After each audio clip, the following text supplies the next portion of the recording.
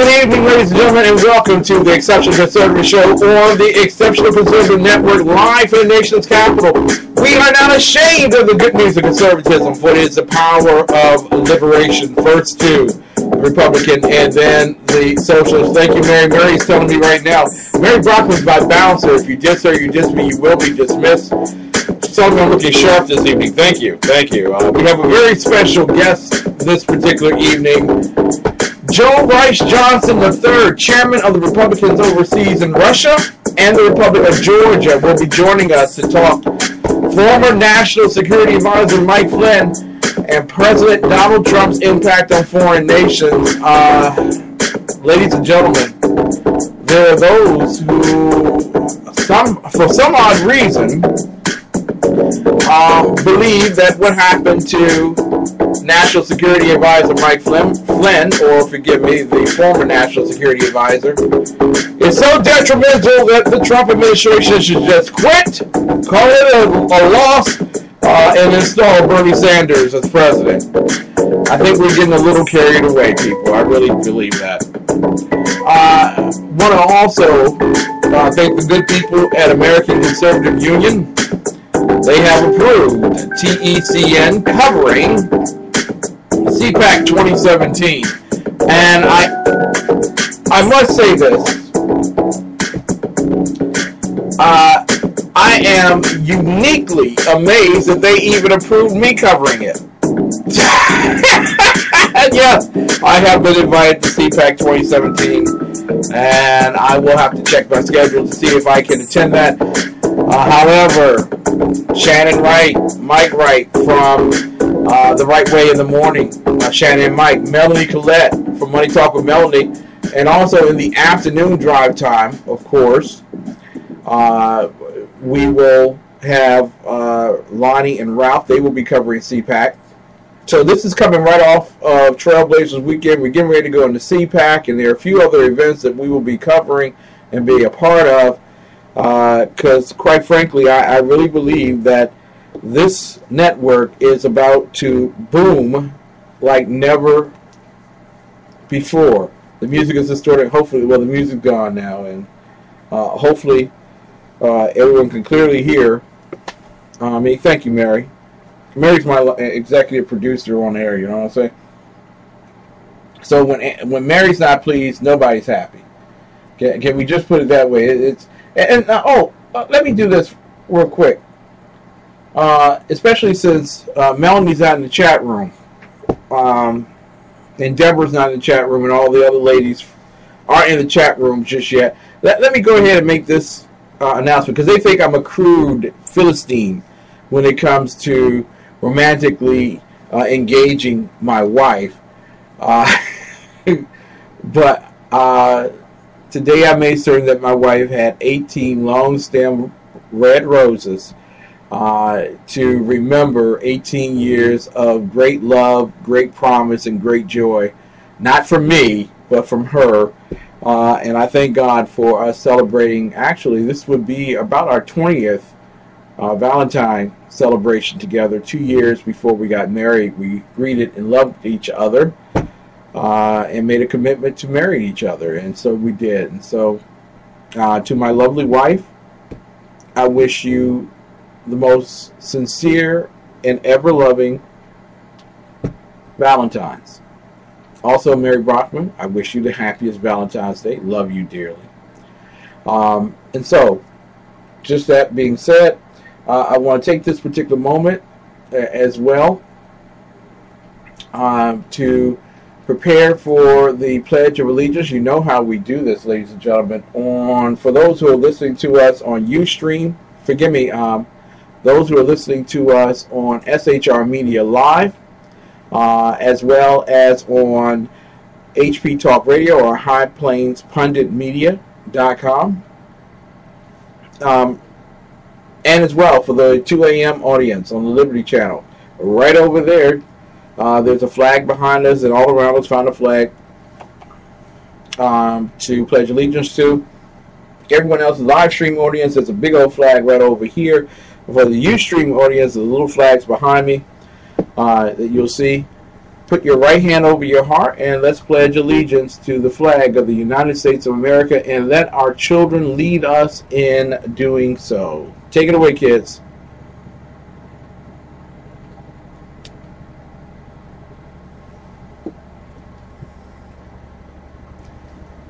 Okay. Bit of a technical issue. Okay. All right, let's begin. Ready, begin.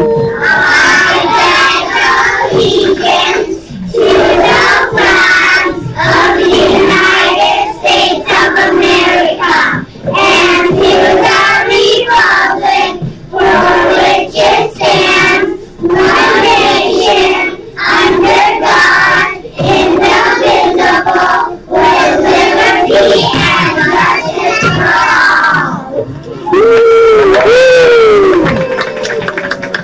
That's what I'm talking about. That is so inspiring to me.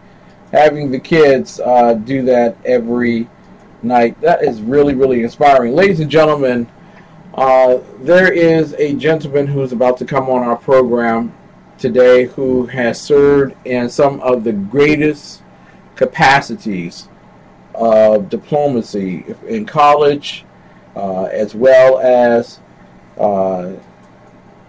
for the State Department. Okay, here we go. All right. Okay, we got to stop that right there. Okay, let's try that one more time. Here we go. Joe Rice Johnson III. Wow, that's pretty loud. Executive coach has joined the executive coach group at the University of Tampa in Tampa, Florida. He's a member of the International Speakers Bureau for the U.S. Department of State. He just finished a speaking engagement via the embassy in Kazakhstan, and he serves as a chairman of the Republican Overseas Group in Russia, as well as in the Republic of Georgia. A brilliant man, a good friend, Joe Rice Johnson. It's a pleasure and honor to have you on the air with us tonight, sir. Yeah, pleasure to be here. Excellent, excellent. Now, Mr. Rice, first and foremost, what is all this great concern regarding the relationship of the U.S. with Russia? When did Russia become such a prominent figure that working with them in any capacity is detrimental to our society? Well, I guess that's a $64,000 question right now. Due diligence. It doesn't take that long to talk and figure out, frankly, that the two countries were strong allies in World War II, and said about the defeat of the Nazis, and so there is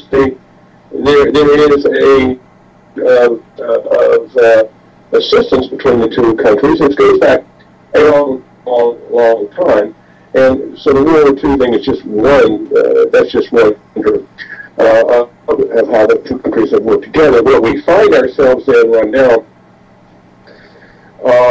is somewhat of a conundrum in that there is probably reason in the world to solve opportunity to beat a terrorist scourge that could be that could cause damage not only to populations in Russia, but of course major populations. Exactly. There's room for us to cooperate and work together. The United States. Yeah, there's room for us to cooperate and expunge the threat of jihadism, not only in the Middle East, but here and as well in Russia. And I thought at one time the Democrats were close friends with Russia. I mean, Bernie Sanders got married there. John Kennedy, Ed Kennedy, basically did everything he could to mess up Ronald Reagan's attempt to diffuse tensions between Russia and the U.S. I thought the Democrats were okay with Russia. What happened? Well, as I say, there are competing interests across the globe right now, and sure as the world, if someone can find a situation that you can drive a wedge into to make your opponent like you kind of paint them with something that's messy. That's what's going on. Mm-hmm. And we've seen this before in American politics. With every time with Russia, but I think if you go back there again and you take a look during the McCarthy area and the red baiting and everything else, I'm not sure that that's not where again. But what here to me is that this just kind of came out of nowhere. There are power centers at play here that don't want to give up. And quite frankly, it appears to me that Michael Flynn is a target of struggles for power. Exactly. Former National Security Advisor Michael Flynn has been the toast of MSNBC and CNN all day long. Apparently, he lied to Vice President Mike Pence about the content of his phone calls with a Russian ambassador. And apparently, because he was not fully faithful in terms of explaining those particular phone calls to Mike Pence, he was released from his post last night. Now, apparently they're going with the fact that the Trump administration knew 15 days ago about the content of the phone conversation with Russia, and they are as complicit in this as Mike Flynn is guilty. But I want to know, when did making a phone call to an ambassador so detrimental that it requires people to ask for the impeachment of Donald Trump just in 3 weeks of his presidency? Well, there again, and you bring up a very good point. I think there are struggles for power, here in our country, and this, in my opinion, this whole industry serves no good purpose. Because our allies right now around the world are scratching their heads, saying, "What in the world is going on in your country?" Those people who can we trust you? Are you going to come to our defense? What's really going on here? Then there's another group of people, and that are looking at this, and they're saying, "Well, is it opportunity or what?" It's a divided nation. Mm-hmm. It's step back. It's not a divided nation. It's a divided power center in Washington. Mm-hmm. This is what you've got this going on. And people, whenever there's a division of power like that, and there's this perceived, then what is going to happen is that your enemies are going to catch up you every place that they can. So a couple of days ago, we have this very strange in North Korea, who now has launched another missile. I'm not really sure if anybody really fully knows what capacity that they've got. I don't know it. Maybe our intelligence service knows it. I'm just not worried about it because they really can't do anything. But you don't have to launch a missile, a nuclear war with a nuclear warhead on it, and cause problems. You really don't. Mm-hmm. I mean, you can put together the size of a Coca-Cola can, quite frankly, mm-hmm. And you can begin to end parts of civilization as we know it. This is what is really, really dangerous. Plan so is Here's, if I could just make this is a personal comment, but I think it's also, quite frankly, this is something that everyone needs to be thinking about. Number one, Mike Flynn is gone. Yeah. That was our national security chief. Mm-hmm. Number two, we don't have anyone in place right now. We don't know who that's going to be. We don't know if it's the former commander at CENTCOM, Ed McGill, based in Florida, who served under Mattis. We don't know who this is right now. What we do know is that now is not the time, in my opinion, now is not the time to be calling for more investments because the life is not easy. Why kick a I don't see the purpose in that. We need, as a nation, in my opinion, this is a time for Republicans and Democrats and Independents to be squabbling into each other. Exactly. This is time to kind of rally around the flag, in my opinion, and say, look, let's take a look at when Bill Clinton came into office. Everybody knows the problem they had when they came into office. There were problems when Barack Obama came into office. I'm not talking about major problems here. Of course, there's no one who was fired immediately like this sort of thing. However, give the president, time to, get his list. I mean, it's a bumpy road. Give him time to figure this out. The people there are not, they're not incompetent. There are power struggles that are going on. So let's, give him time to figure this out. And let's just hope that tomorrow morning he doesn't wake up to, our nation doesn't wake up to something that's much more serious than a national security advisor getting fired because he admitted that he wasn't as truthful as he could have been to the vice president. In 30 days, if this just, in 30 days or less, quite frankly, if this just is laid to rest, that will be forgotten. Yes! It will be forgotten. But if you continue to dig at this and nick to it, it won't be forgotten. And so, there again, all over the struggle, it's a power struggle. That's what it is. I have, maybe what it is a coup. Yes. Maybe what it is. Maybe not. But the fact of the matter is as a nation, it would seem to me that what we need to be doing here is that, look, this is the President of the United States. Like him or not like him, he is the President of the United States. There are threats right and left in the United States, internally and externally. We need to kind of, in my opinion, we need to rally around the flag and say, fine, let's fix it, let's move forward. Somebody made a mistake, that person is gone. Let's just hope that there's nothing else that's standing out there. Let's move forward and let's fix the situations that need to be fixed. Exactly. That's what I hope we see. I agree with you wholeheartedly. We're talking with Joe Rice Johnson III. He's chairman of the Republicans overseas in Russia and the Republic of Georgia. He's also an executive coach at the University of Tampa, a brilliant speaker, a man who understands foreign policy. And that's why we wanted him here tonight to talk with us regarding not only the Flynn matter, because in all earnestness, Flynn will be forgotten in about 2 weeks. Let's just be honest. That's just the way it's going to be.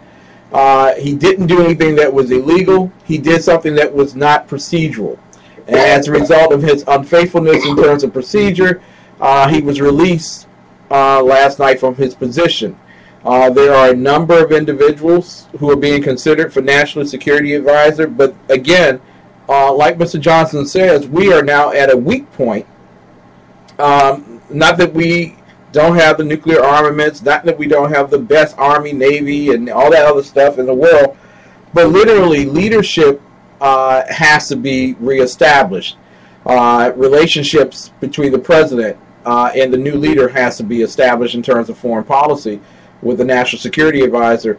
That's the person who tells him every single morning what's happening around the world.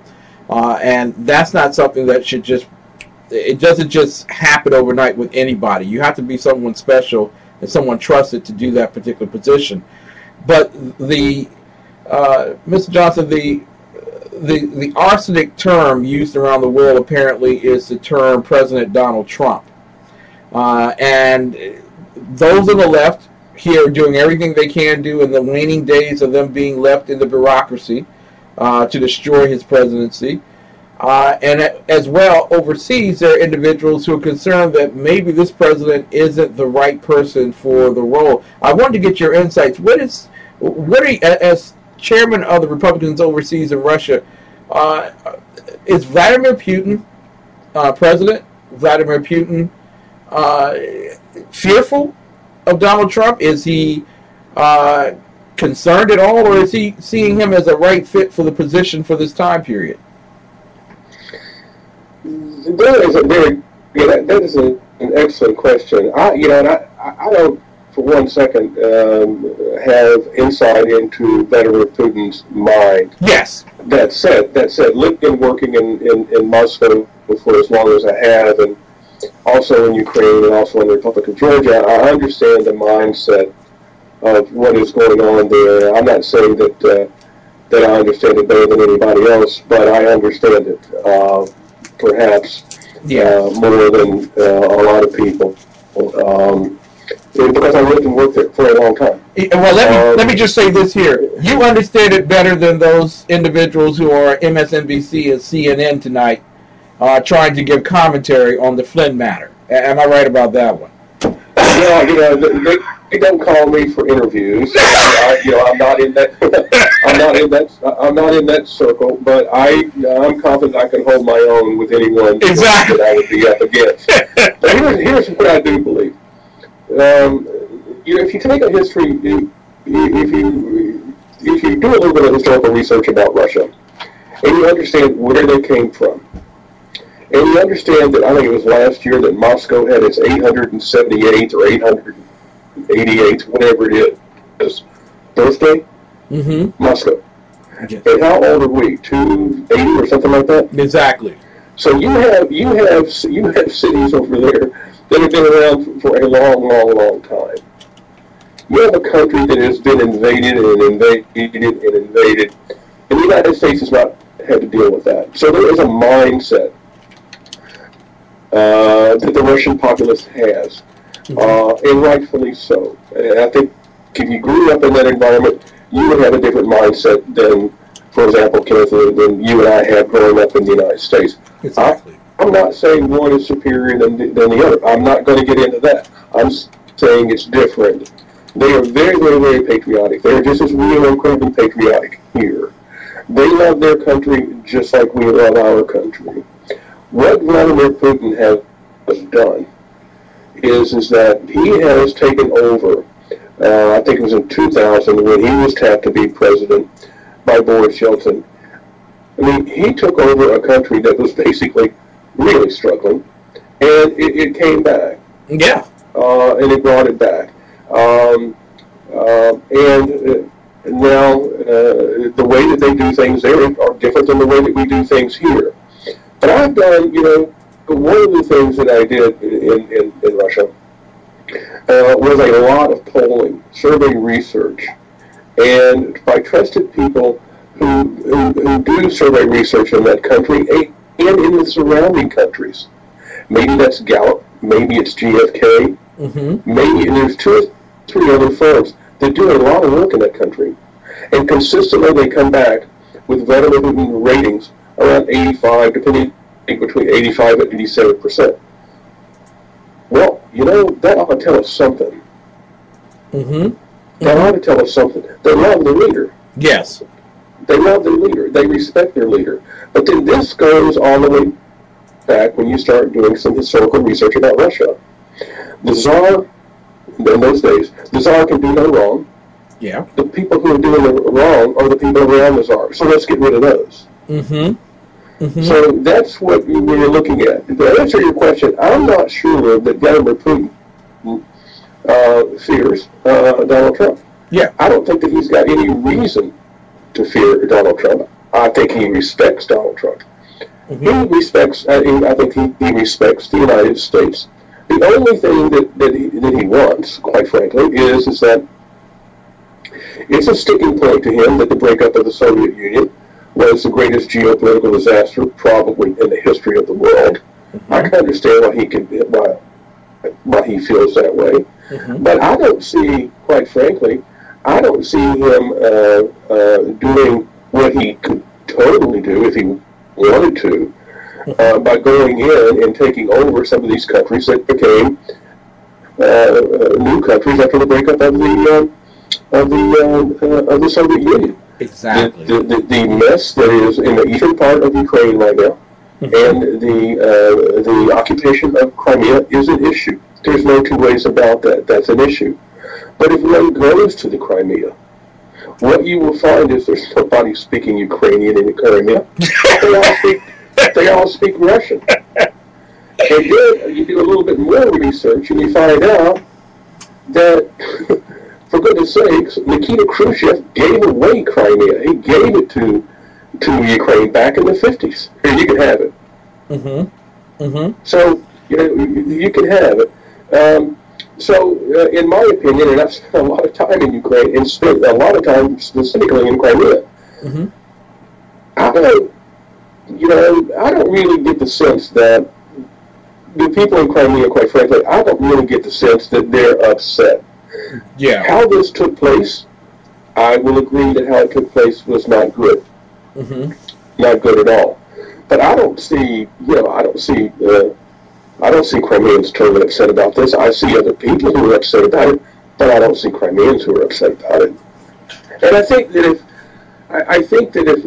Vladimir Putin, what he would really like to have, and some people say, you can call it another Yalta, but it can't be another Yalta. You can't divide up the world like it was divided up in World War II at Yalta, because China wasn't a part of Yalta.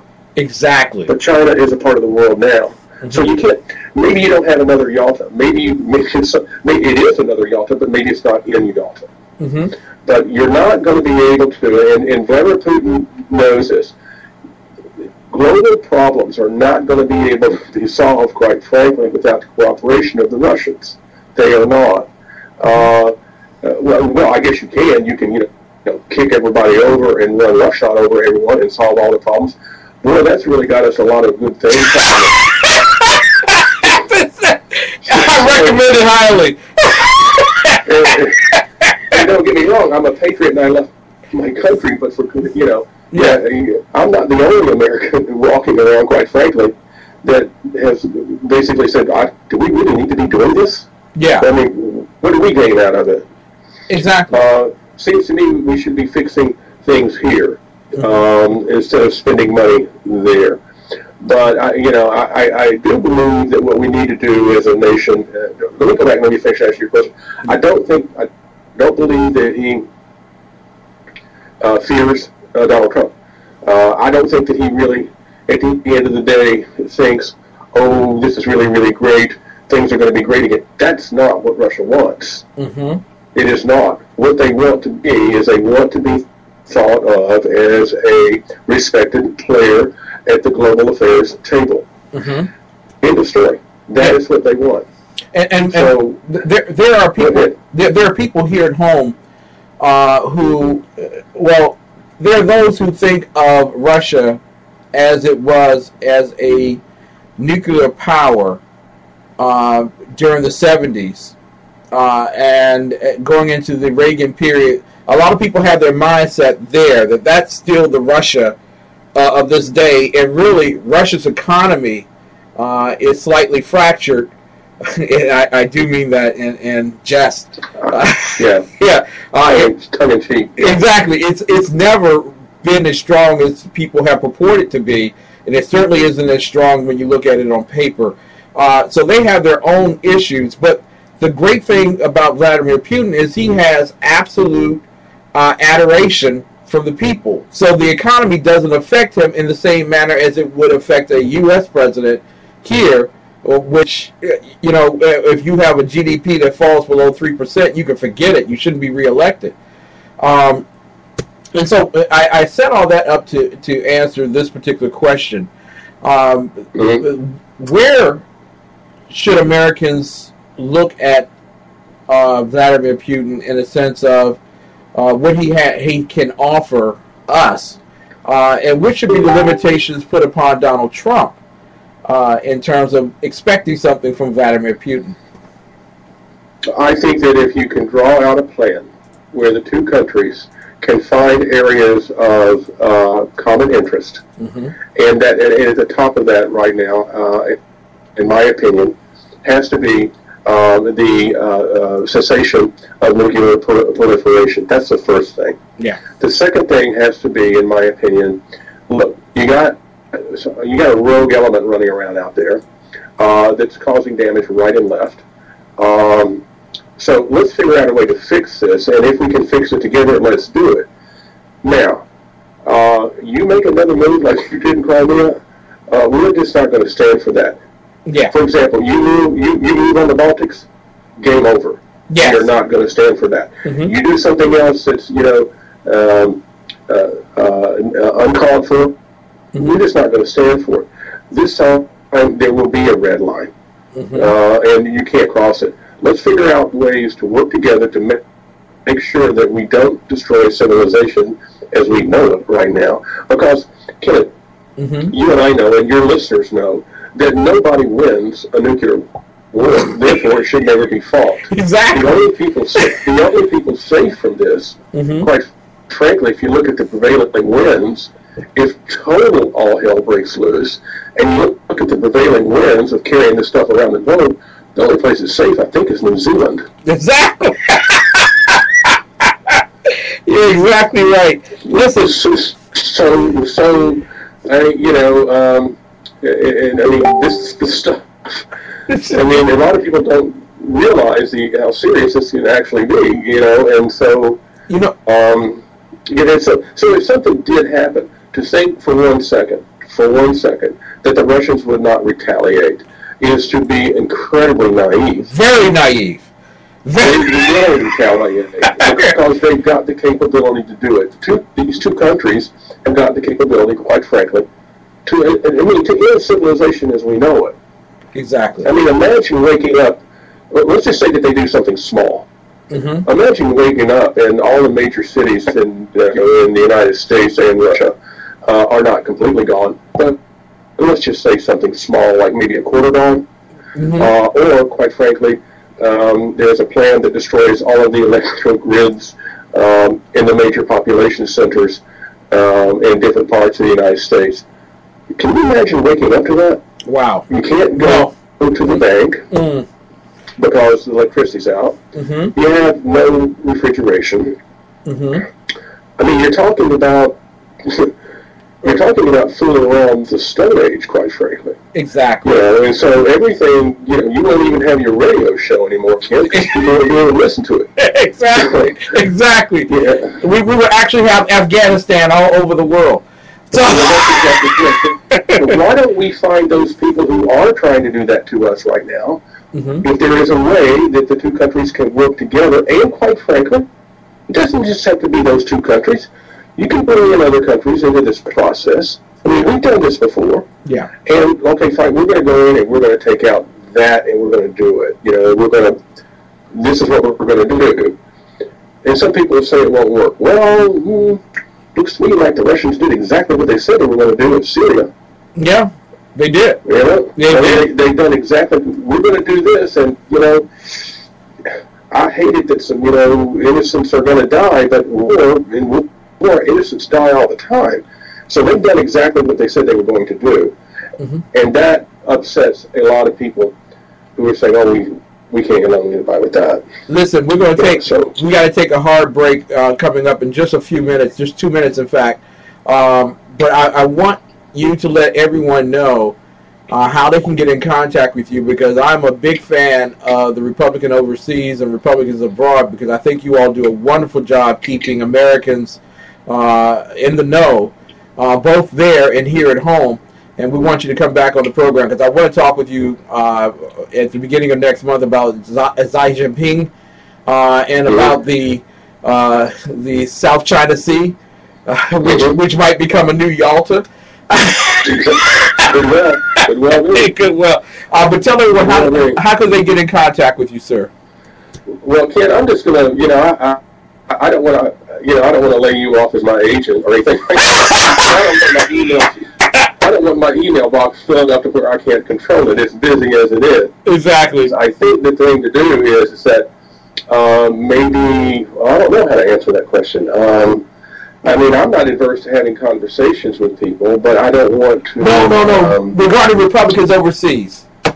Republicans overseas. Yeah, fine. You can just send that to my email address. Yeah. Okay. Yeah. So and you've got that.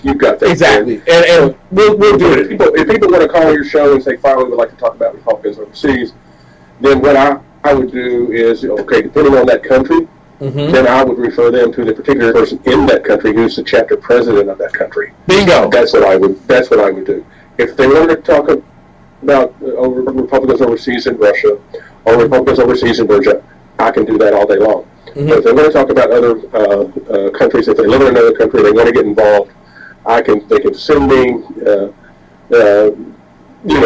Maybe they could contact you, Ken. Yeah. Because since you like it so much, you could be a process in this.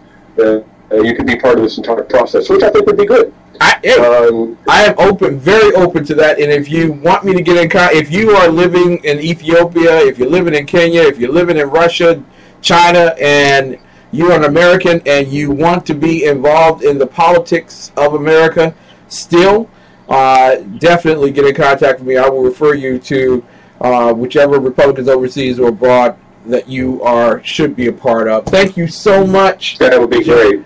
Joe, you are awesome. I love having you on. Ken. All right. We'll have you on next month. You're doing a good service. You're a patriot. Thanks, Ken. Thank you, sir. Thank you, fellow patriot. Thank you. Bye. Take care.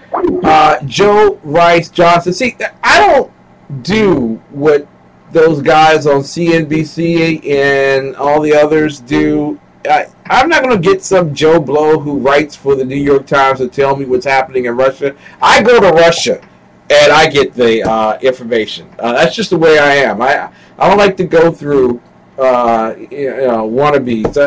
I want to go directly to the source. And ladies and gentlemen, I'm going to tell you all right now, if you're a part of Republican, if you are a conservative and overseas, quite frankly, you need to be a part of Republicans abroad or Republicans overseas. You need to be a part of it because we need your votes here at home.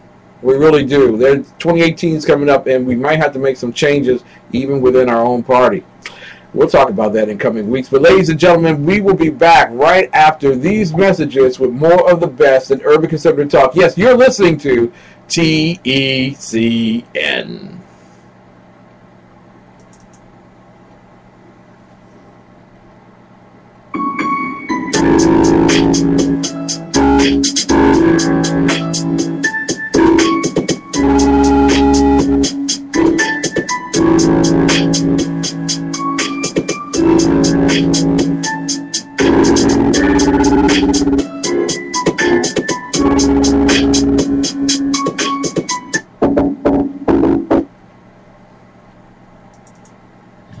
The bloviating Zeppelin.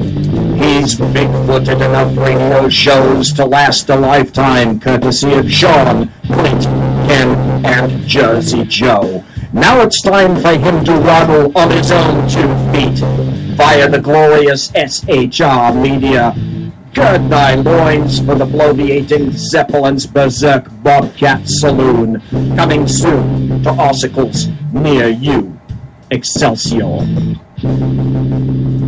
Hi, my name is Willie Lawson of The Willie Lawson Show here on the Exceptional Conservative Network, Monday through Friday, 9 a.m. They told me that I needed to be humble, but I couldn't figure out how to do it. So I decided to be awesome instead. That's The Willie Lawson Show, Monday through Friday, 9 a.m. here on the Exceptional Conservative Network.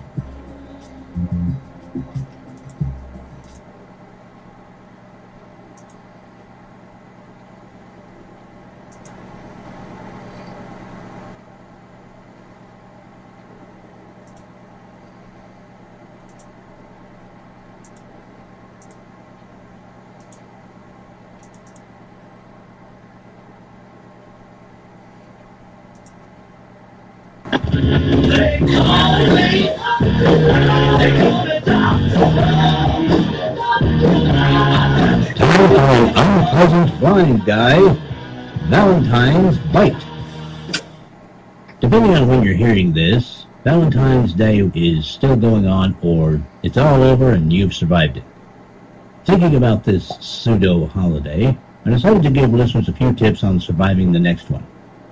If you're not in a relationship, don't let every media outlet convince you you're a loser. Enjoy the extra cash. If you're in a relationship, then I have something for everyone. Now, ladies, I love you as often as possible. It's man works hard. If he gets you a nice Valentine's present, reciprocate. For instance, if you're lucky enough for him to have gotten you some kind of a diamond bracelet or ring or something, give him a nice big screen TV. Or at the very least a grill. And I don't mean a cheap little Weber thing from Walmart. I mean a nice one. Remember, in the Obama economy, he had to work hard to get you that diamond. And if he didn't have a job like a lot of people, he had to sell a lot of weed, and let's face it, dodging the cops ain't easy. And if you're a man, Valentine's Day is a racket. You know it, I know it. Thing is, though, you gotta play the game if you're in a relationship. You can be blessed with the most practical, level-headed woman that God can have given you. And while she may not care that much about Valentine's Day, she does have friends and coworkers who will be comparing what they got. So do what you can reasonably afford to do. Remember you're lucky to have that lady in your life, and treat her well on Valentine's Day. Or if you want to be a rebel, I'll tell you something to do that the ladies love. Pick a day and get her something nice, or do something nice for her. Not her birthday, not an anniversary, not a day close after you've done something to make her angry at you. Just a random day with absolutely no significance. And get her a nice present, or do something nice for her on that day. She'll love it, and along with everything else she gives you, she'll give you the one thing that all men want. Power tools. Yeah! This has been an unpleasant blind guy, Valentine's Bite. Now, Brownells, we know you may have only one shot to harvest that trophy, so we have thousands of accessories and replacement parts to improve your chances. We know how much you love to shoot, so our Gunsmiths articles and videos will help you do more and get more out of your guns. We also value your hard work and money. That's why only Brownells backs up everything we sell with a 100% unconditional lifetime guarantee. Brownells, the world's largest supplier of firearm accessories and gunsmithing tools. Have you heard the news? There's more to Prime than free. 2-day shipping on shoes. There are tons of movies ready to stream. It's like living in a film lover's dream. More to Prime. More to Prime. I want to join. How much should I pay? You can sign up for a free trial today. So let's sing it one more time. There's more to Prime. Ladies and gentlemen, I know that there are listeners all around the world, whether you're in Russia or China or here at home, that listen to the Exceptional Conservative Network. I just want to warn you, if you happen to be on your date tonight with your Valentine date, I'm about to play that commercial. All right? So get your cigarettes together. Step outside. So that your date doesn't see this, okay? And as you listen to the commercial, light up. There you go. Hi, it's your business diva here, Melanie Collette of Money Talk with Melanie on the Exceptional Conservative Network. Every Monday, Wednesday, and Friday at 10 a.m., we talk all things money on a global, domestic, and household scale that affects you and your wallet. You don't want to miss it.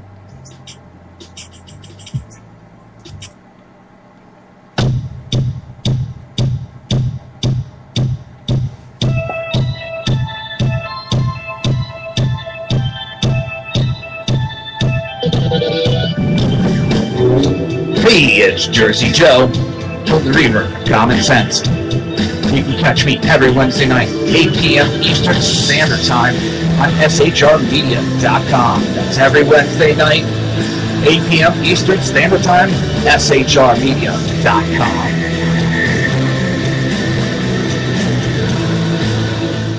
Ladies and gentlemen, I want to welcome you back to the Exceptional Conservative Show on the Exceptional Conservative Network, live from Washington, D.C.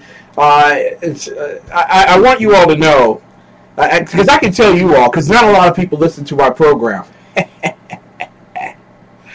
But this happens to be Valentine's Day, and I am not going to talk about politics in the last portion of this hour. It behooves us to be a bit more classical in our approach on this particular day. This is a moment of sweet and tender consideration, as it is Valentine's Day. I know some of you all are fighting it very hard. I myself have been accused of being a Philistine and very pragmatic, regarding this particular day. I don't believe that you should listen to Hallmark and the Hallmark Channel tell you when you should love up on somebody, or what love is, or how you should express your Valentine, love for one. Listen. I want y'all to understand something. Love is a very special thing, and it should not just merely be flaunted about on a singular day.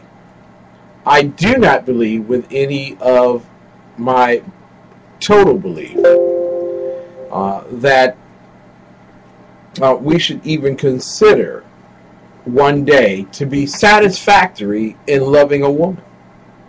I can't dare, and notice I'm speaking and my wife has gone to sleep on Valentine's night. Oh, great joy, great joy.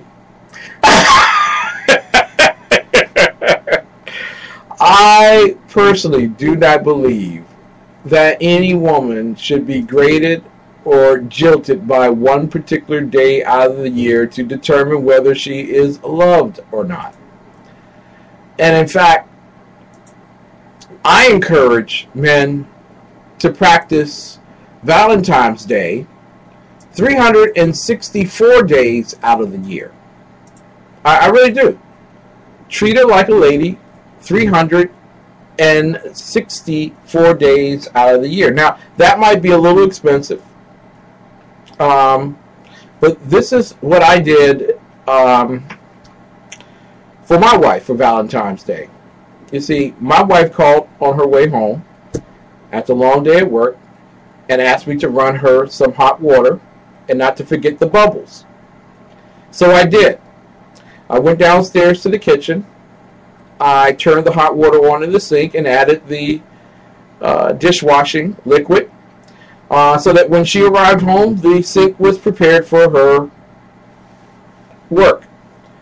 I hope she'll be happy. She's so sweet, and I love her to bits.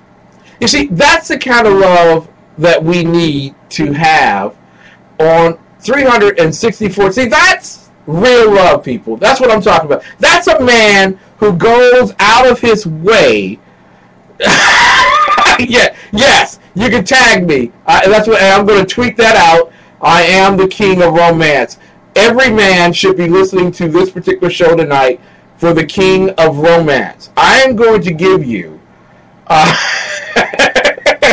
give your wife what she needs. Now, listen, you all don't have the Professor Dr. Michael Jones here to obfuscate my... Thank you, Mary. Mary says I'm all heart. I really don't believe unique is a man that all guys should look up to. Thank you, Brandy. I think you should give a woman what she needs. If she's barefoot, make her... No, I can't say that, because then I would get in trouble with all of the women who are listening throughout this particular network. But I'm just saying that true love on this particular night should not be measured by the number of roses that you give a woman. I mean, why just roses? Why can't, when you're going past a cemetery, pick something up for her and show them to her? Did it not take you the same amount of time and effort as going to the store, waiting in line to buy roses that were shipped in and then frozen? What? These are living flowers, okay, right out of the cemetery.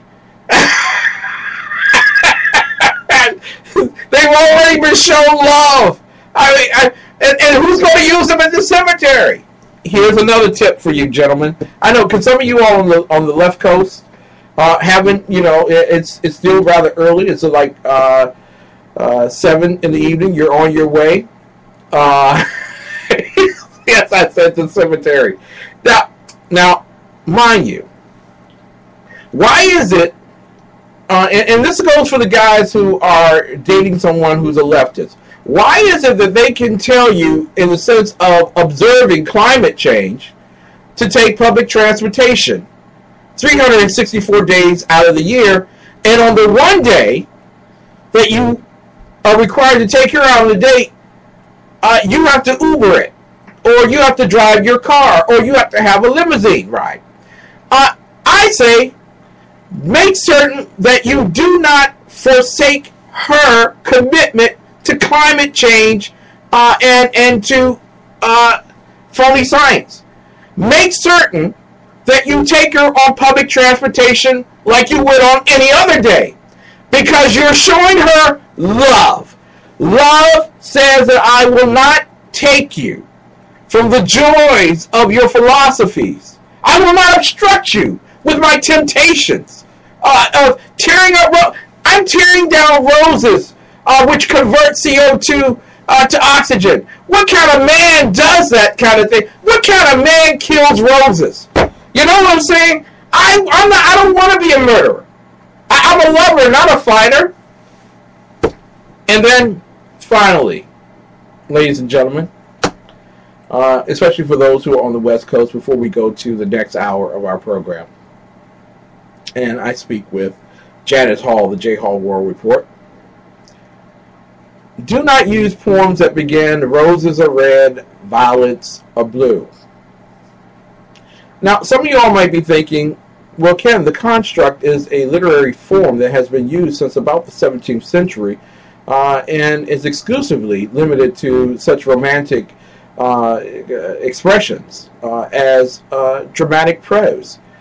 Yeah, in some verse. I understand that. And I appreciate your candor from your English Literature 201 class. But here goes. Roses are red, violets are blue. If you get me risky, I will make love to you. Now, you understand the pressure of trying to come up with one of those red? Okay, all right. So please, if you're going to go to the store, don't get the roses are red, violets are blue cards. Don't get those. And remember, if God didn't want you to copy another man's poem from the Hallmark card, then why did he give you a cell phone with a picture phone on it? Huh?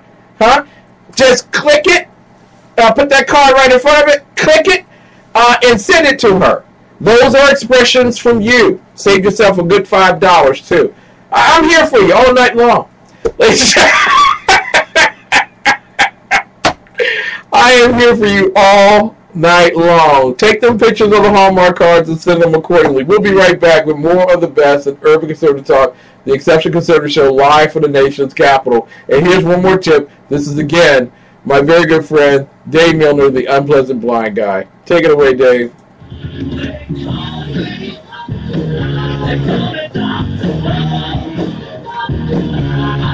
Time for an Unpleasant Blind Guy.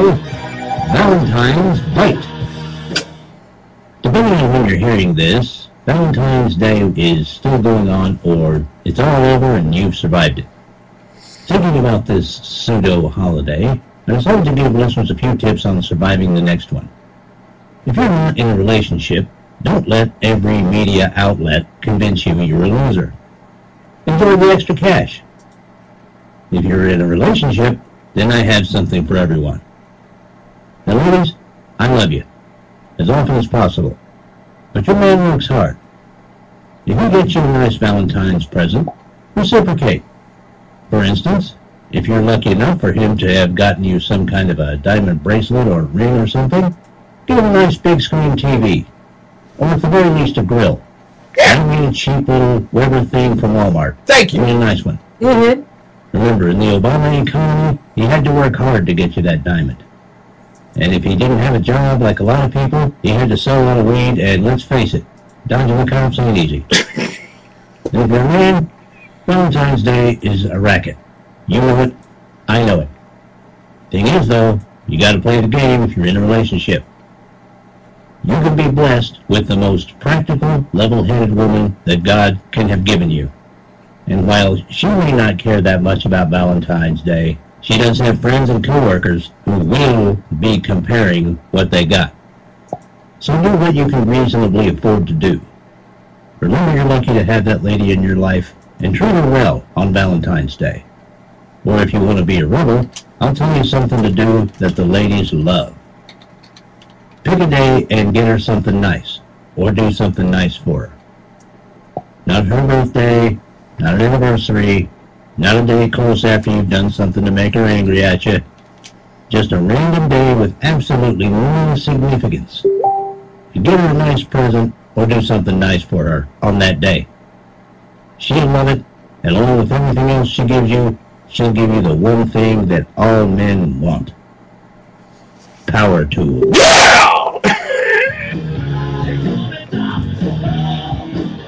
This has been an unpleasant blind guy, Valentine's Bite.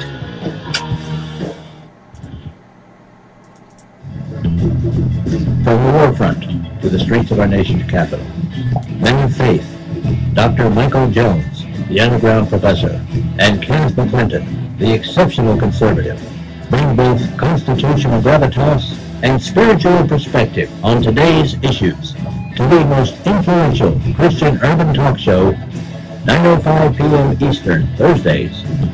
It's a new day on New Day, Black and Red.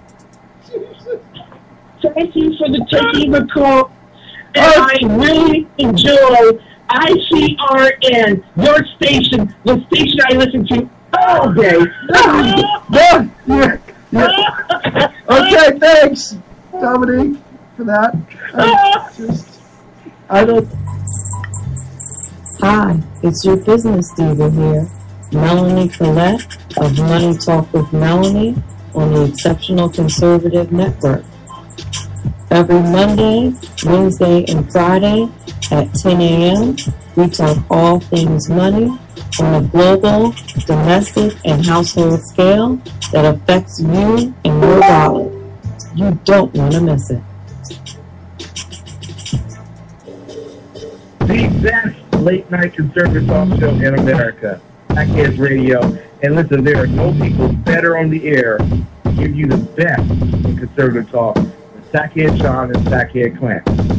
And we're working on immigration papers for a certain other guy who happens to work here too. For those who are tuning in around the world to the best late-night conservative talk, Sackheads Radio.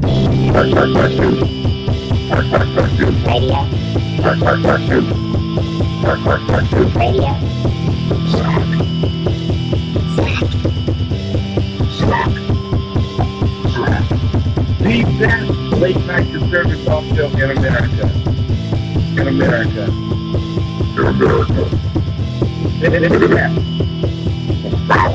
And in this web was a large, I'm pretty sure it was the biggest spider I've ever seen. Ladies and gentlemen, I welcome you back to the Exceptional Conservative Show live on the Exceptional Conservative Network. We are not ashamed of the good news of conservatism, for it is the power of liberation, first to the Republican and then the Socialist. So glad. Oh, look at all these beautiful women in the chat room. It's a lot of single men sitting at the bar tonight because all the beautiful women are in this chat room. Oh, my goodness. Mary Brockman is my bouncer. If you diss her, you diss me, you will be dismissed. Of course, Celeste is in here. Oh, smooches, Celeste. Creole White Girl is in here. Claudia Cheek, Claudia is a beautiful woman. I'm telling you, that's a very beautiful. We saw her at Trailblazers. Oh man, Brandy Bohannon, beautiful. That's my daughter. Beautiful, well, not really genetically, but she might as well be. That's my conservative daughter. So all hands off. And of course, Melanie Collette, who Money Talk with Melanie, goes without saying how great a person she is. All right, so tomorrow night, as I get, thank you. No, don't do that. Don't do that. Don't play that because you know I like that music. I am not going to lie to you. I love that groove. I love the grooves that are being played now on my network. But I want you all to know that there is a big announcement that's going to be made tomorrow night about TECN, and it will be made on SHRmedia.com on Sackheads Radio tomorrow night between 11:05 and 11:10. Good evening, Ms. Hall. Okay, we are having a technical problem there. Let's try that one more time. We'll try this one. All right. Long Talk Radio. That's not the one. Okay, give us a moment on that one. But I want to make this. For those who are watching us via live stream and Ustream, thank you so much. And for SHR Media and High Plains Pundit Media who are listening to us live, thank you all so much because I want to make this announcement. Normally on my show, I announce new people who are coming on the network. But our network is growing so fast. Exactly. Thank you, Barry. Our network is growing so fast with some of the best conservative, and a lot of people walk up to you and say, "I want to be on your network," and that's great. But my network has certain criteria, certain standards. You have to get the best of the brightest. So tomorrow night, not on my show, but actually on Sackheads Radio at 11:05 p.m. Eastern Time, they will be interviewing the newest host on TECN. That's right. I will not give that person's name away, but I'm going to tell you all want to be here tomorrow night to listen. This is a big one. Okay, if Melanie, will you tell them that we're growing? Right, Mary will tell you that we're really growing. But TECN ain't looking back. We are becoming a very powerful network, especially here in Washington, D.C. And in fact, we will be covering CPAC 2017 this year. And I want to make the announcement and send glad tidings to CPAC. They approved, of course, they approved Ralph J. Chittum Sr., and they approved, for real, thank you. Thank you, Melody. They approved Lonnie Poindexter. They approved Shannon and Mike for the Right Way in the morning drive time. They approved Melanie. She will be there. But they also approved me attending. So I will have to attend as well. And I hope that our booth, and let me just, can I be bodacious enough to say this? I hope our booth is right next to WMAL 630 AM in Washington, D.C. I know what you're saying. I know what you're thinking. Ken, wait a minute. We ain't nowhere near that. You got hosts that don't even want to go to CPAC. You got hosts that don't even want to do nothing when they... Oh, sorry. I know what you're thinking. I know what you're saying. But I'm telling you, TECN is going to upset the balance of conservative media in the world. It really is. And I am just gracious to work with these wonderful people. I'm expecting us to be able to do our drive time show. Brandy said I was going to skip CPAC, but with Ken there is definitely worth going. Thank you. Thank you, Brandy. And I'll have to talk with SHR in terms of how we handle coverage on the SHR media during the day, daytime coverage, because we got great shows during the course of the day. But nevertheless, Shannon will. I'm hoping that Shannon and Mike will be broadcasting at 7 a.m. from there, because I know MAL is broadcasting from 6 a.m. At CPAC, and my hope, and in fact, I just might do this if we'll work it out. But I'm expecting Shannon and Mike to broadcast live from CPAC, and I'm expecting Ralph and Lonnie to broadcast live from CPAC. I don't know, and if anybody's ever gone there, I don't know of too many people who have visited CPAC and seen a network like TECN there. I don't know. Maybe someone can tell me that they have, but I don't remember a network like TECN there. I've seen other networks, and I've seen individual shows and the Blaze and all that kind of stuff, but I have never seen a network, a dominant network. And so I'm so excited. I am so pumped up, and I'm pumped up because we're moving towards Freedom Fest too. And I'm trying to convince one of my daughters, Janice Hall, to do Freedom Fest. I really am. Brandy might be doing Freedom Fest. So, good evening, Miss Hall. Hello. How you doing? I'm doing very well. How are you? Just fine. Look, I'm telling you, ladies and gentlemen, you want to see a beautiful woman? Janice Hall's a beautiful young lady. I'm telling you. Love her dresses. Okay? She's a beautiful young woman, brilliant young woman. And that's just not a father figure saying that. But did you enjoy your time period at Trailblazers? I did. It was a lot of fun. Mm-hmm.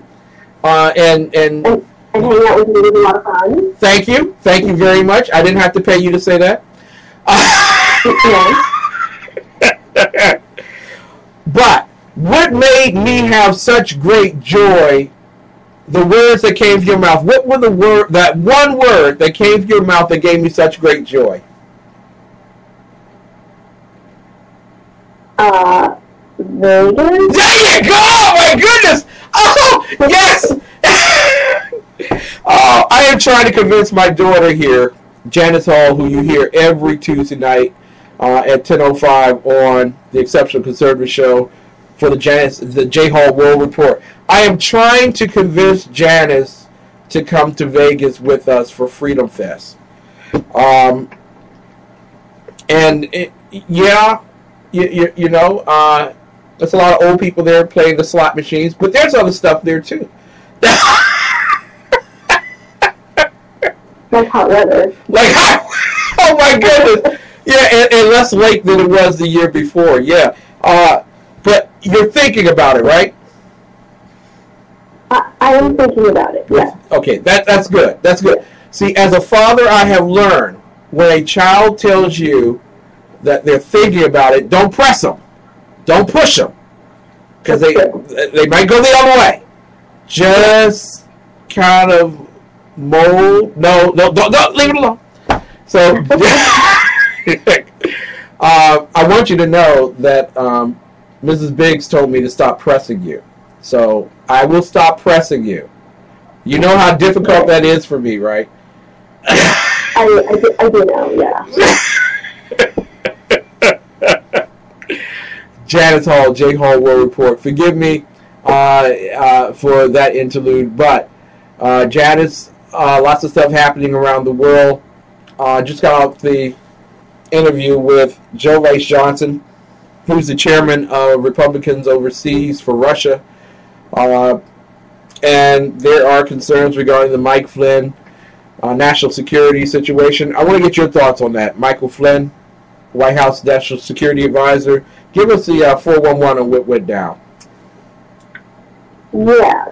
So basically what we think happened is that 2 weeks ago, before Trump was inaugurated, Glenn apparently had a conversation with Russians, like with the Russian ambassador, talking about potentially easing sanctions. And then apparently didn't tell Pence about it when asked. Mm-hmm. Now, my personal feelings on this is that I don't personally have a problem if we talk to the Russians about easing sanctions or not, even if he wasn't technically working, we'll say. Mm-hmm. You know, he can say whatever he wants to say, one private citizen to another. It's not that he had any power at that time. Mm-hmm. However, lying and not being truthful with either the vice president or the president is not a good thing to do. And I definitely think that it is probably good he is leaving. And not that I think that anything, you know, okay, well, lying said. But not that I think anything is, you know, hugely amiss with this, but I think one of the most frustrating things under the Obama administration is that these people would, you know, mess up in much greater, yeah. They would mess up much bigger. And really, nothing would happen. Mm-hmm. It would just be like, oh, okay, well, they shouldn't have done that, but moving on. So, I think that it is a good precedent to start now with, if, you know, something looks fishy, to, you know, deal with it right then and there, instead of, you know, having a whole bunch of potentially questionable things, you know, get together and make something. Now he didn't do anything illegal. Am I right on that? I believe so. I'm not 100% sure on that. Yeah. I feel like I've heard different. reports, like something like it. But yeah, as an American citizen, he's having a conversation with an ambassador from Russia. He wasn't exchanging nuclear codes. He wasn't proposing any quid pro quos. He was just holding a conversation. Right, which I think is likely not illegal. I mean, yes, if he's talking about state secrets, okay, that's a story. Mm-hmm. But if you're just having a general conversation, you know, in the future, I don't see how that could theoretically be a problem. Exactly, and this is why I really wanted Joe Rice Johnson on tonight, because people are turning to CNBC, they're turning to MSNBC and all the other local stations, and they're getting some type of idea that what was done by Mike Flynn needs to be investigated to the highest levels, and that this is time for impeachment hearings and things and it's nothing like that. It was simply a protocol that he should have followed that he did not, and as a result, it opened the door for people to question the legitimacy of him as a NSA, a National Security Advisor. And I just want to ask you regarding this, Janice, at this particular time, is this what a nation needs to happen with a National Security Advisor? Especially when you think of the last National Security Advisor that we had, who went on 5 morning talk shows and told everyone that it was a video that caused Benghazi. Is this the worst that could have been done by a National Security Advisor? I personally don't think that, I mean, this is not a huge, I personally don't think that this is a huge deal. I do think that, I think a lot of us conservatives know that we don't only have to be conduct ourselves to a higher standard because we can't get away with anything, right? Exactly. And so I think that a lot of this, you know, having been further down, is probably a lot of that. In that, yeah, it really doesn't rise to the level of what happened in the Obama administration, but I think we all agree that there should have been way more consequences in the last 8 years than there have been. But do you believe, Brandy, that people under the Trump administration who just got in have to lie? Is it that oppressive coming in either from Donald Trump or just merely working with people who are left over from the Obama administration? Is it really that oppressive that you feel that you got to lie to protect yourself? I mean, I would hope not, though I can totally see how 8 years of the Obama administration working in intelligence would lead someone to their first inclination would be to lie, yeah. Yeah. And the other thing is that people are jumping on Donald Trump for not focusing on Mike Flynn as much as he's focusing on the leaks that are coming out of the State Department, the Defense Department, the Justice Department. There are just an unlimited number of leaks all over the place. Are those the Trump people leaking, or is that something different here? Well, normally as I'm thinking, I tend to think that it's the intelligence agencies that are leaking, to use specifically what Trump was called. I don't think it's a huge secret. Well, it might be a little bit of a huge secret. To people who are not in the D.C. area, but generally speaking, the intelligence sector is rather liberal. Yeah. And I imagine they were not pleased when Trump was elected. Mm-hmm. Exactly. Yeah. Yeah, but mm-hmm. Go ahead. Yeah, we just wanted to think about that, and because a lot of people across the country, there's some people across the country that believe that in Washington, D.C., when a new administration comes in, everybody that was left from the old administration immediately resigned on Inauguration Day, and they went back home. But that's not the case. We have a bureaucracy that's set in place, and it's very liberal. Am I correct on that? Yes, you are. Thank you. And I think that, just the culture that has been growing over there for 8 years is not been good, and has definitely, I think, led to likely a lot of questionable behavior. Exactly.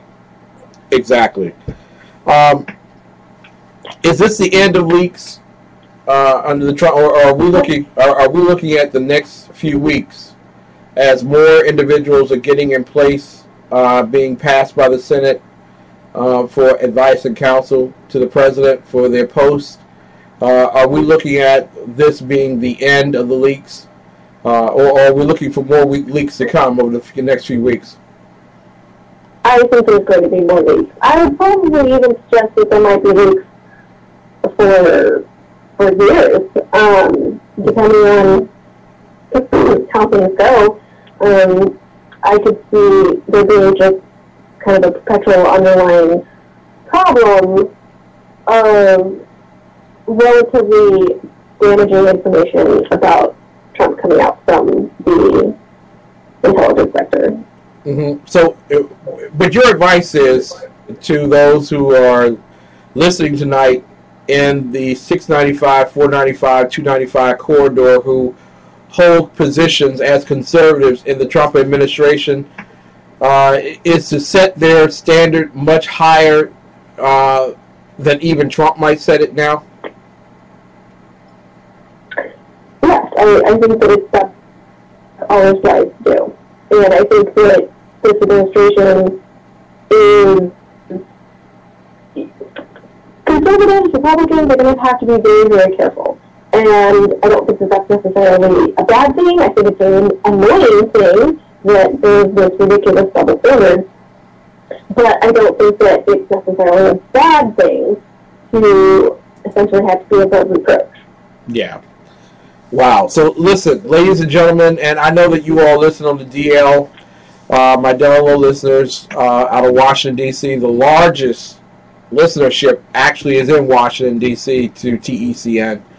I know you all are listening, and I'm just going to tell you on behalf of the Exceptional Conservative Network and many conservatives who are out there, you're going to have to hold yourself for the next 4 years to a standard that God would be pleased with. Not Donald Trump, I'm talking God. Because any drop soap will be the inquiry or cause the inquiry of those on the left.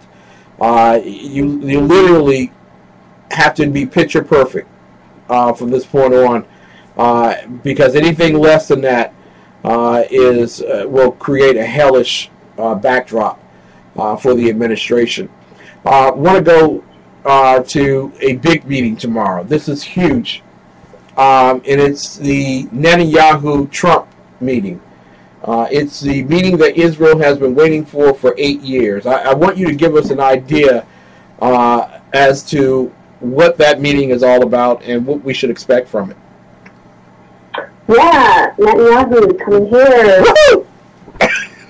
Tomorrow, yay! And he's not going to be meeting with Obama. Yay! More time for celebration.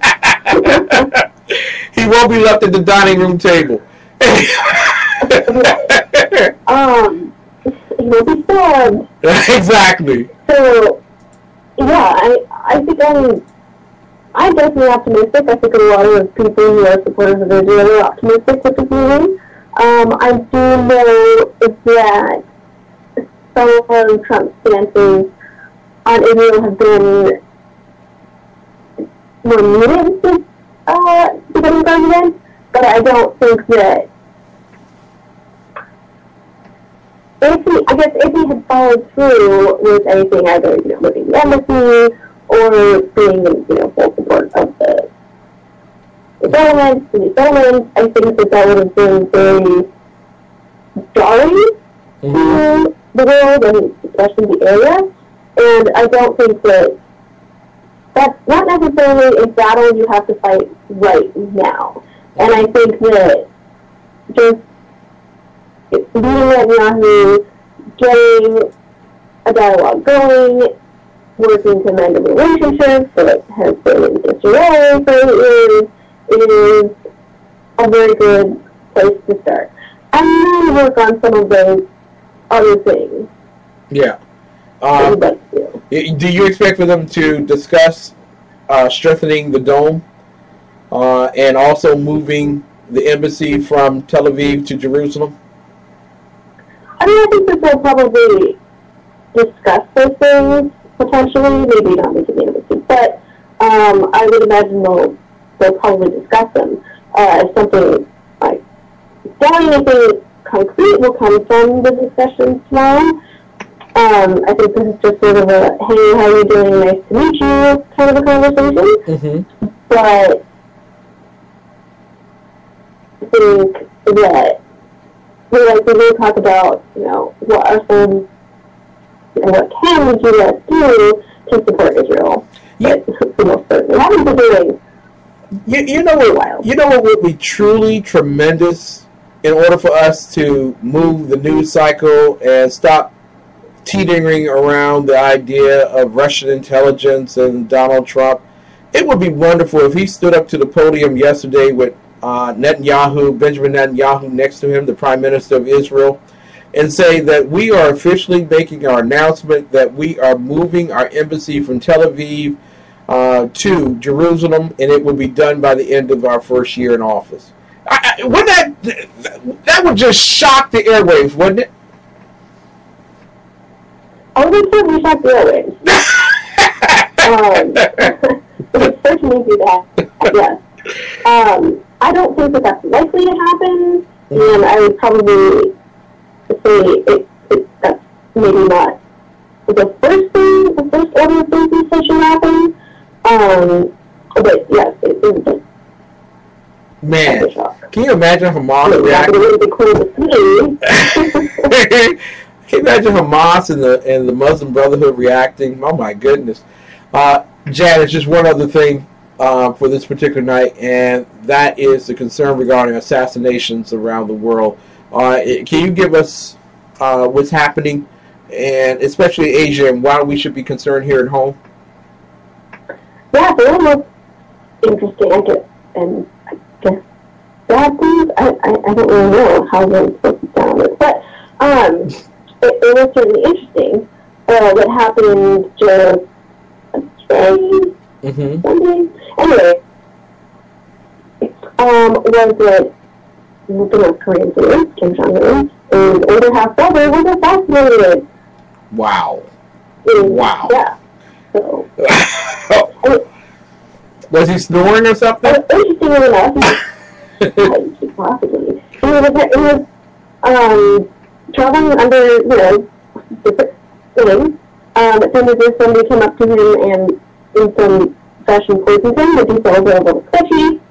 I think that all signs in this case very likely point to Kim Jong-un being the one who basically assassinated his own half-brother. Wow. I had a conversation at Trailblazers weekend with someone who said that we need to do what we can to encourage China as well as South Korea to begin closing in on Kim Jong-un or whatever, little Kim. Do you think this is that particular time for Donald Trump to begin that reach out to South Korea, that enough is enough? We need to move forward across that divide and force North Korea to stop acting or misbehaving badly. Well, I think that we've needed to do that for a while. Mm-hmm. So I definitely think that the sooner that North Korea can be, essentially drawn into line a little more would be good. And yes, South Korea and especially China do need to help with that. Wow. Situation. There's a lot of ires going and lots of pans on the fire. But I want to catch you on this one thing, and forgive me for delaying you, but I want to ask you regarding this. I received a note that there were, from Meetup, that there were a number of groups that were being created to protest Donald Trump. And do you have any insight on that information? I do. So totally not international relations related. Mm-hmm. But it did upset me. All the same. Yes, yesterday I get an email from Meetup.com, the actual company, saying, hey, so there's been all these organizations that have been popping up to resist Trump. Start your own today kind of a message. And it's never done anything like this in the past. And even with the hashtag that they're gathering around is resist. And quite frankly, I'm kind of shocked and appalled that they thought that this was an okay thing to do, or that they should do it. Actually, in the email, they basically kind of suggested that they had a moral obligation to do this. Wow. Which is more disturbing. So Meetup is allowing individuals, radical, lethally jihadist-like liberals to get together to plan attacks against, well, not attacks, well, protests. We'll say protests, but we know what they really are, against the Trump administration. And they feel that they have a moral duty to do this. Has there been any reaction from others on that matter? I haven't seen a lot of reaction, actually. I think researching is, it's a thing, what is going on, and yes, I've seen some reaction from other conservatives who are also, appalled. But in terms of its news readiness, I haven't seen a lot, which is even more upsetting fine. Exactly.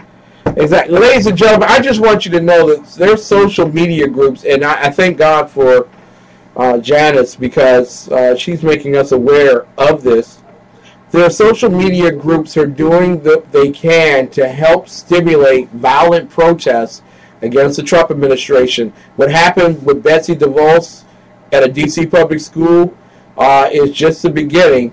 The George Soros-funded protesters, quote-unquote protesters, what we know that they're violent assaulters, have only one interest, and that is to create chaos and destroy. And so there are feeder groups like Meetup that are allowing them to coalesce, plan, and carry out their activity. Encourage it, exactly. And I rightly agree with you that we should all be pissed off with Resist. Forget me, meetup.org or .group or whatever it is, because they created 1,000 Resist Meetup groups. The organization created 1,000, and they have over 50,000 people signed up for that. 50,000 people whose job it is to create chaos in America. The only time I can think of a comparison, would that be like jihadis in the Middle East? I mean, to some degree, yes. Not quite as, murderous, but definitely sinister. Definitely chaotic, definitely anti-government, and it's just the fact that apparently their primary message is resist is just it's crazy. Yeah, exactly. It's not even let's build a better thing. No, who is going to resist? Absolutely everything that this person's going to do. It's going to be a policy. Janice, I was listening to the New Hampshire Democrat Party chairman on FMDC, Fox News Business Channel, and he was stating that we sucked, we lost, because we spent our time talking about Donald Trump, instead of giving America a better plan or a better idea. And that's why we lost. And he's the first Democrat that I've heard to be that honest about why they lost in the last election. It doesn't help when you have these individuals who are coming together for violent opposition to the Trump administration. And it doesn't help when you have social media aiding and abetting these particular criminals. Your final words on that? My final words would be, no, it's certainly not helpful, and I think it's giving a very false sense of what people are thinking, and where most of the population lies, because these are not people who thought about voting for Trump. These are not the normal middle of the road people. These people are very, very outside of what's normal in political thought. Yeah, this is the fact seem to think that this is normal, that they need to agree with these people and cater to them, is just going to be even more destructive to the Democratic Party. You're absolutely right. Listen, this is dangerous. They're playing with fire here. We should be concerned. Thank you so much, Janice. God bless you. I look forward to you coming back next week. Okay. Always happy. Have a great week. Yeah, you too. And just one more thing. Mm-hmm. Vegas. I'm sorry. I'm thinking about it. Thank you. Have a great night.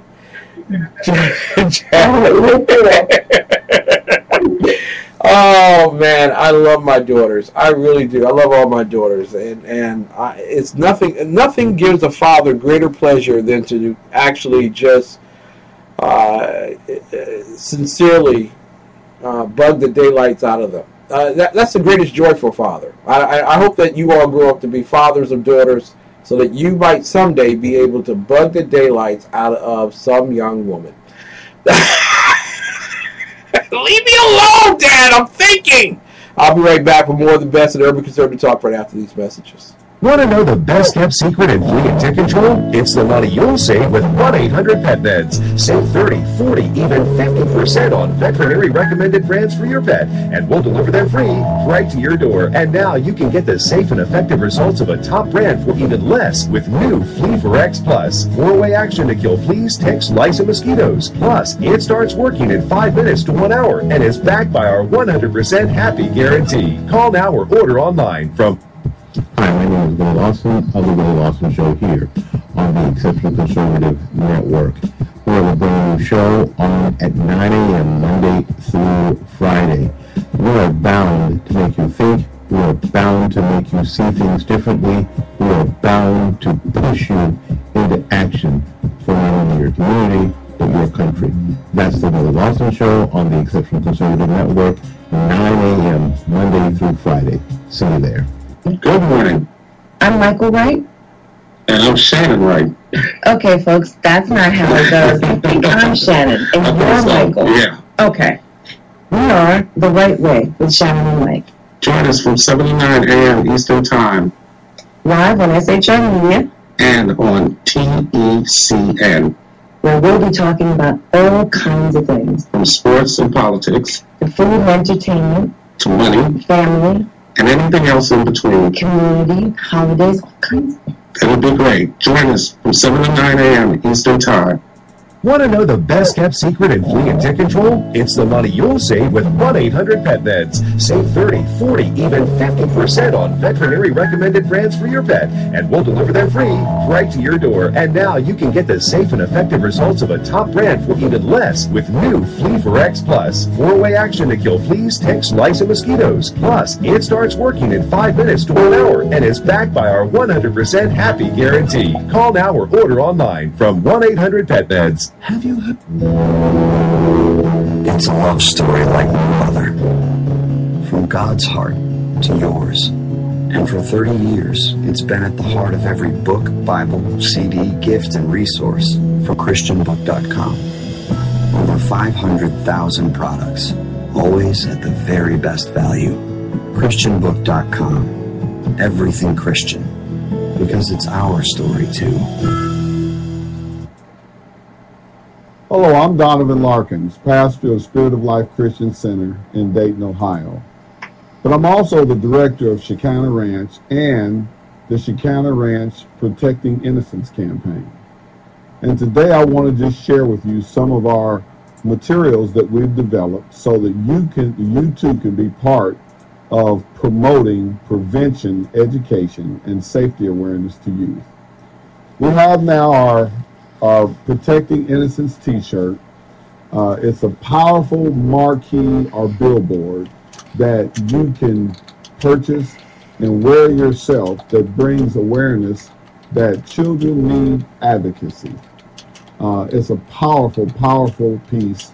It's simply a picture of that with this marquee here with some additional wording on it. And you will want to be a part of that.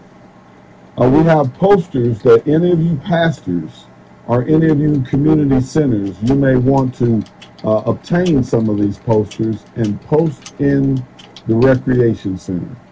It would be great to post this in the foyer of your church.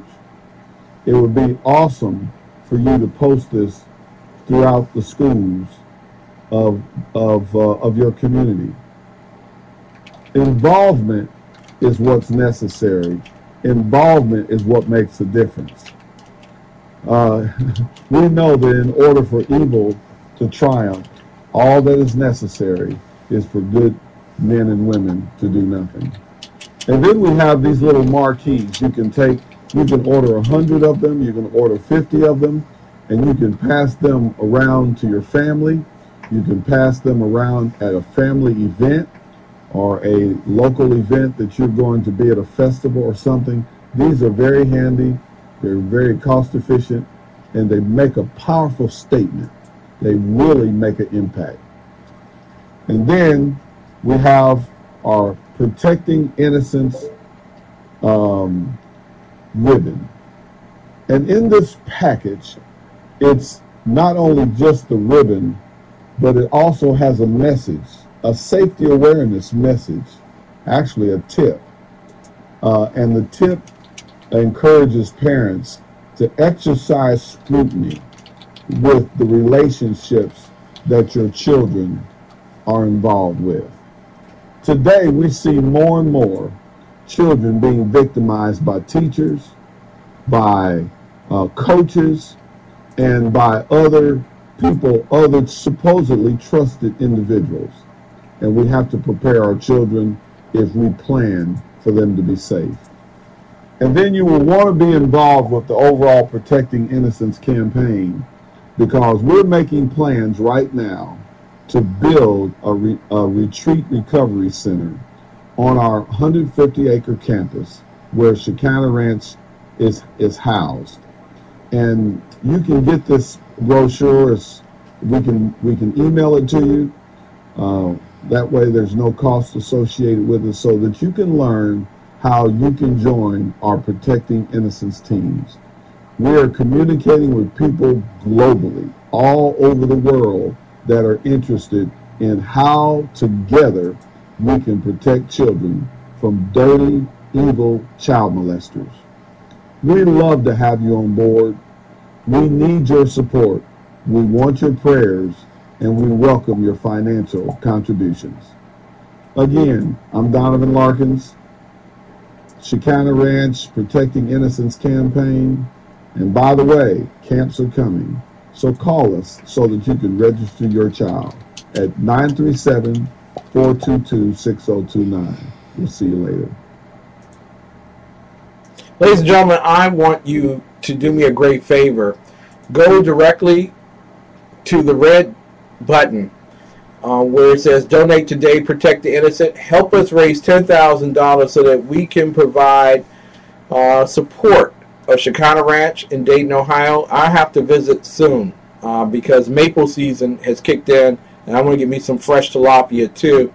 The Shekinah Ranch does a wonderful job through its agricultural business, aquacultural business, as well as agricultural business, providing a place of rest and comfort from the demise, spiritual demise, and moral decay experienced by those children who have been sexually abused.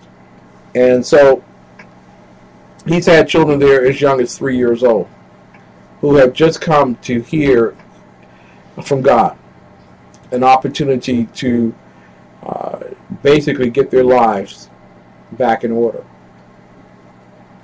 Not because of anything they did, but because of everything that was done to them.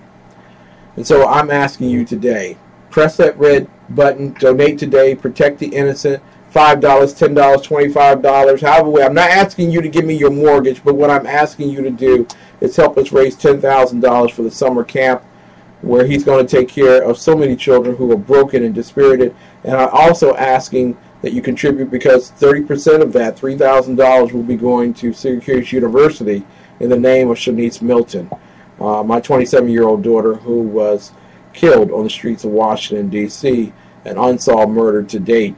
Pastor Donovan Larkins and I are working together. All I'm asking is that you join us. Donate today, protect the innocent. Ladies and gentlemen, I want to bring attention to just a few things here on Happy Valentine's Night. I know this is Valentine's Night and everybody wants to be with the one that they love and all that stuff, and have someone spend $50 on a big old teddy bear that will soon be recognized as the item that's taking up the most space in the living room. I know how all this works out or whatever, and you are going to go out of your way to buy her bonbons that will show up next week on her bum. And then she will take you to a dress shop and put on her size 14, the size 14 that she's always worn, and you look at her very disruptly, and she comes from behind the curtain and asks you, how does this make my butt look? Your responses might be the reason why you're calling divorce court for an appearance.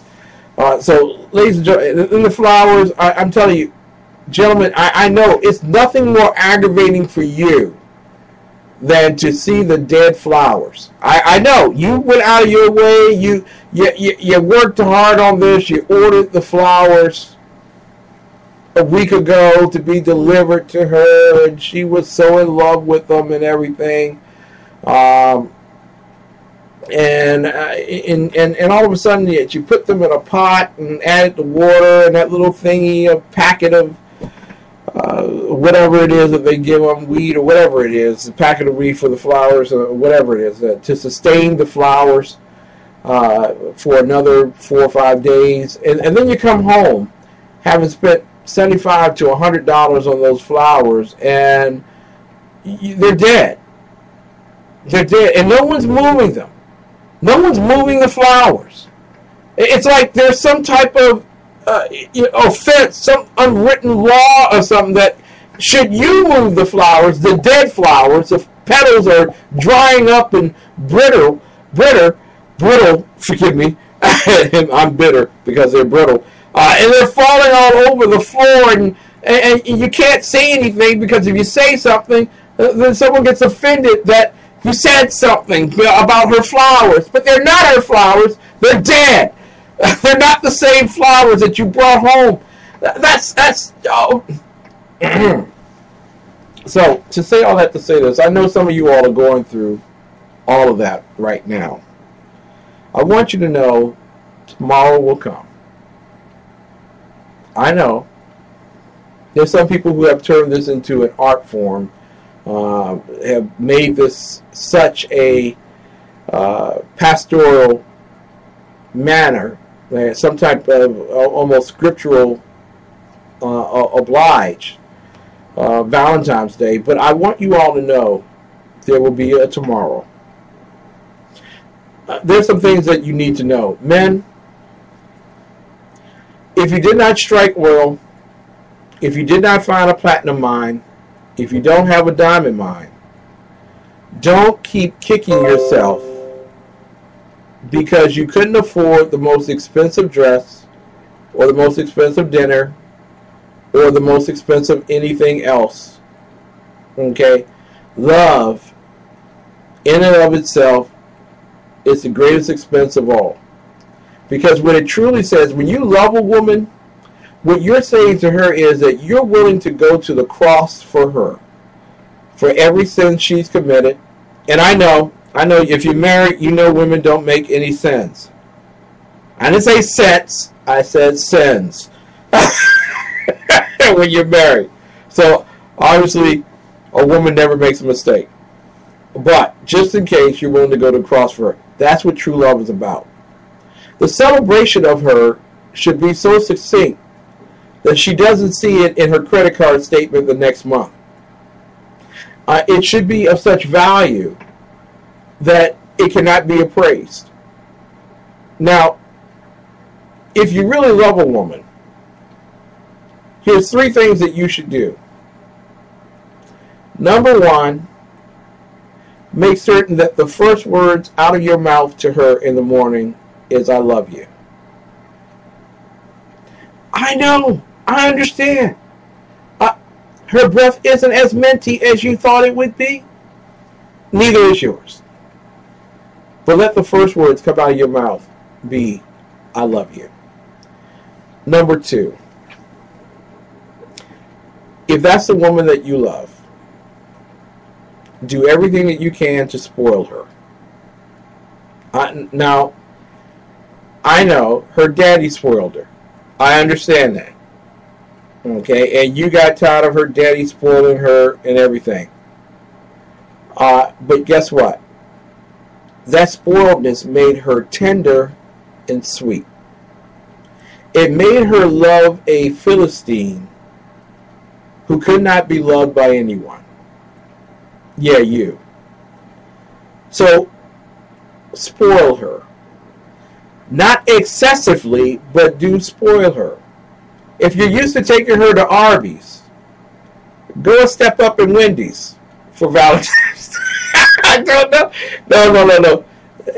Treat her kindly is what I would say to you. Here's the 3rd thing that you want to do for Valentine's Day. Make certain that she knows that every day is Valentine's Day. And the reason why I say that to you is that a lot of people have this understanding that you're supposed to go out of your way on this particular day, and also on Mother's Day, and on her birthday, and on your anniversary, and those are the 4 biggest holidays of the year. And Christmas, and fifth Christmas, yeah, yeah. But the truth of the matter is, she has borne your problems all year long. She has taken care of you when you were sick and weak. She's able to find that button that you lost in your own office. And you wonder how she's able to do that kind of thing. When she has had a long day, up since 4 o'clock in the morning, making her way home at 6, and she still has the audacity to make dinner for you. Remember her and love her 365 days out of the year. Valentine's Day should not be so special that if she doesn't get the bonbons and the flowers, she feels that she's been cheated. Ladies, I will talk with you now. For some ungodly reason, you believe that Valentine's Day is just for you. Just for me! Yeah, I know. You think it's all about you.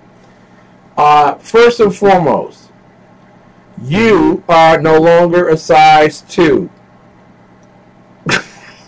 I know, you don't want to hear this, but you are no longer a size 2. Stop trying to fit in a size 2 dress when you're a size 10. Love the body you are. Love the body you are.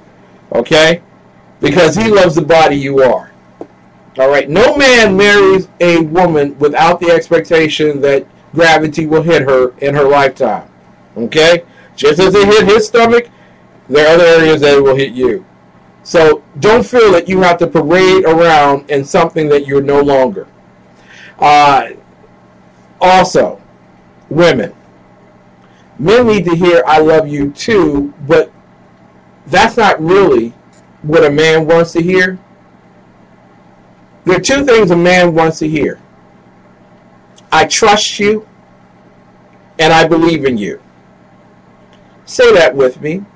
I trust you, and I believe in you.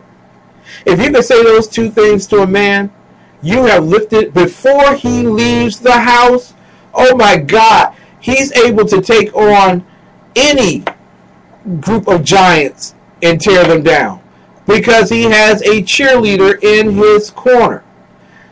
Do not give opportunity for someone at work to become his cheerleader. You better darn near be his cheerleader every single day, and it doesn't take you saying I love you to say it. I trust you and I believe in you. That's the cheerleading that a man wants to hear. Here's the third thing, women. If he could spend all of his money on you, would he make you happy? We take a pause here. No man will ever make a woman happy. He may do things to make you joyful in a moment, but never happy. Happy, and the satisfaction of it, is your responsibility. Go make yourself happy every single day. When you do that, the gifts that you get on Valentine's will just be the icing on the cake. Ladies and gentlemen, I hope that you've enjoyed your Valentine's Day. I hope that you've enjoyed this program. I want you to remember, if you don't remember anything else that I said, remember this. God bless America. It's time for America to bless God. We'll see you tomorrow night on the Exceptional Conservative Show, live from the nation's capital. Good night and God bless. Love this groove.